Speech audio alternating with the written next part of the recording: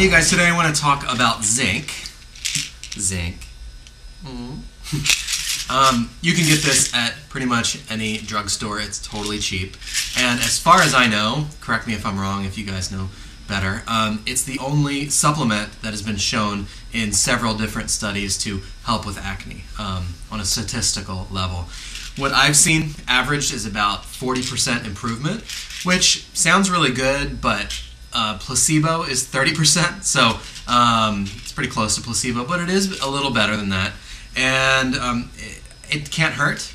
I take it whenever I remember. I would say I probably take it twice a week.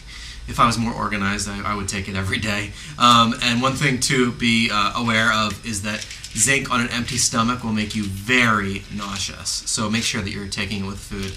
So that's the tip of the day, is zinc might be kind of a cool thing to add to your regimen. All right, talk to you guys on Monday. Oh hey, I forgot to mention that zinc can be toxic in levels above 100 milligrams a day. The ones that I take are 30 milligrams a day, and it's advised that people don't take more than 50 milligrams a day, so make sure that you're not taking more than 50 milligrams a day. Okay, that's it. Bye.